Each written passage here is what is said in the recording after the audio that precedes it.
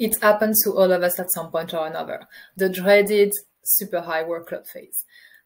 Lots of things are happening. People want things from you with very short deadlines. Everything is piling up on top of you, and you might feel overwhelmed, or you might feel trapped, and you might think that the only option is to push through, because that's the only thing that you can do right now. It's just shut up and do the work, basically. What if I told you that actually you could avoid this type of phases and make sure that they are not happening frequently in your life? It's possible. So if you love that, then keep watching this video, because I'm going to share with you how to make sure that you reclaim your agenda, your sanity, and that you find a reason that is working for you. And I'm going to do this chronologically. So from when you are in this phase to when you are preparing to avoid the next one. So if you are in this stage right now, if right now you say, yes, I am in it, I'm deep in it, it's very high workload, and there is nothing more I can do than doing the work. I would challenge you, first of all, that there might still be things that you can do. Obviously, you have to deliver the work, so you will need to, find a way to navigate it in an easier way.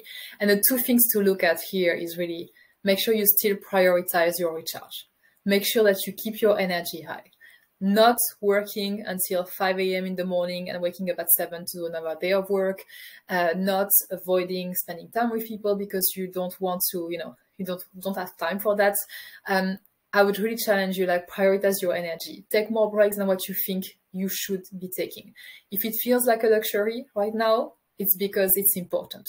So it's important that you also listen to that and listen to your energy. Just a 5-minute break can actually help you be more productive in the next hour. So whatever you feel is so urgent you cannot take a break for because it has to be done, it's probably going to be done faster if you take a break right now. So challenge yourself in terms of recharging and energy. And the second thing to do is also right now, challenge. Challenge. Is there a real deadline? Is it really up to me to do this thing? Is there somebody else who can do it? What if we postpone it?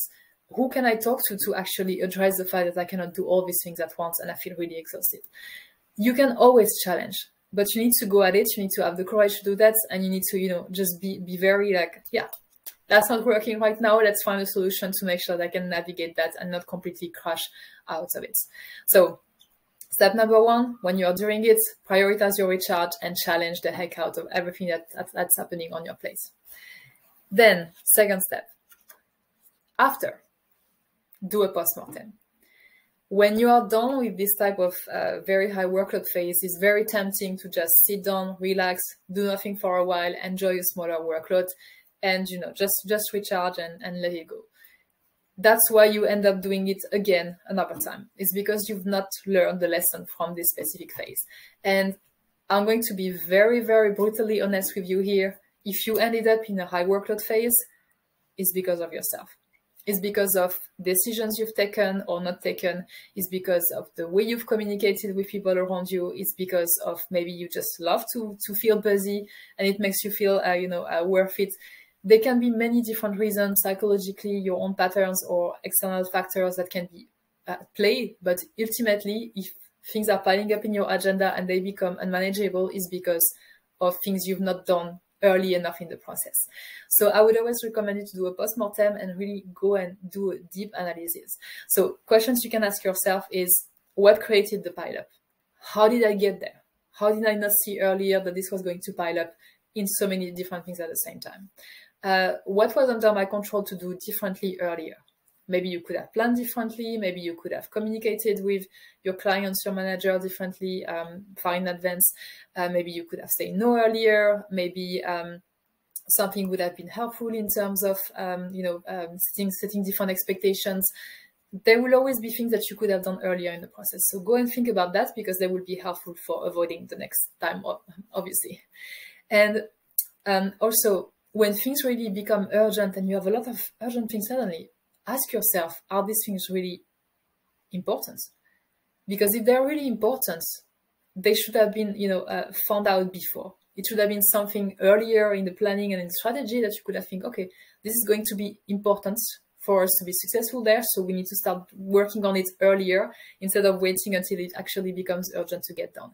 So This is really about you thinking back about what could you have done differently, what could have been different options, where did you miss something? Because maybe it's something that you can work on before the next phase and that you can start improving already.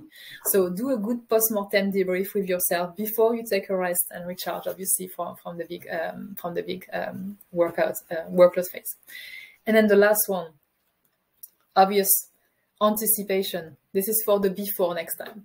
Before next time, you want to make sure the situation does not happen again at all, or that if it happens and you have a little bit more work, suddenly it's not as big as what you just got. You want to make sure that you are using, obviously, the post-mortem that we just talked about, so that you can already put some actions in place. But as well, I would really recommend you to think about having tools in place that can really help you avoid the situation. So anticipating in advance and not make sure that this doesn't happen. So 2 tools I would always recommend for you there. First one, do a 90-day planning, 90 days planning. 90 days is the perfect time to start mapping out what you want to do, what are your priorities, how the different projects fit with each other, so that you can anticipate this type of workload. And you can already book your non-negotiable in your agenda and everything that is helping you stay sane and energetic, so that whatever is coming, you can say, hey, I'm sorry, this is what I'm working on right now. This is important and I cannot take on more. That's going to help you really filter, really address in advance. When you have your agenda for 90 days, you are going to be able to see when things are adding themselves on top of each other too much. So you can already go address, have the conversation, say no, etc. And the second tool that is going to help you is what is called an opportunity filter. This is basically in advance thinking about all the criteria that you want to think each activity through before you accept doing it. So, it's like, should I take a new project at work? Okay, I have my opportunity filter. These are the criteria. Okay, if I filter through that, it's a no, because I know I'm not going to be able to deliver, or it's not interesting, or it's not up to me to do it, or the deadline doesn't make sense. Think about how you could create criteria that will help you in advance. Look at all your tasks and activities and really filter the ones that are not needed, and have more time to spend on the one that are needed. And obviously say no if they make no sense, right? So this is what I would really recommend you to do. During, take care of your energy, challenge the heck out of it. Post-mortem, be brutally honest with yourself, look at what you could have done differently and start taking actions from that. And before the next phase, be more proactive. Create your 90 days planning so you can see what's coming with a better view, and also have opportunity filters to help you make sure that you are not putting too many things on your own plate as well. And if you want to know more about what else you can do to stay sane, what else you can do to stay on top of your game and engage and avoid working like this by peaks all the times, feel free to join my upcoming masterclass about the high performance habits to see how you can implement, tools that can help you be more in control of your life and your agenda in general. The link is going to be in the comments, and I hope to see you there.